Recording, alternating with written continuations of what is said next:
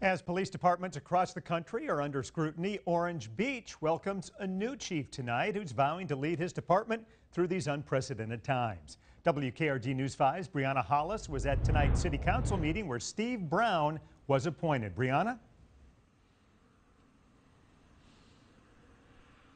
Well, one of the city councilmen, before he officially got appointed, did bring up, this whole national climate of the police force. And he said that at this point, he is 100% behind Chief Brown, as well as the rest of the department.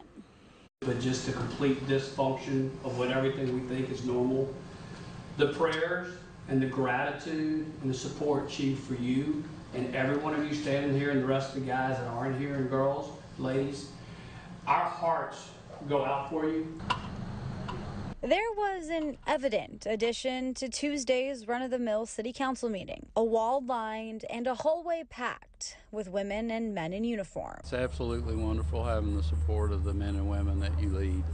Chief Steve Brown is one of them, cutting his teeth in the police world in Baldwin County and Baldwin County alone. I've been here with the department over 25 years as a sworn officer, but 27 years, a little over 27 years, all total, with having worked part-time as a radio operator and a reserve officer. He is the first chief in Orange Beach to be appointed from within and move all the way up the ranks.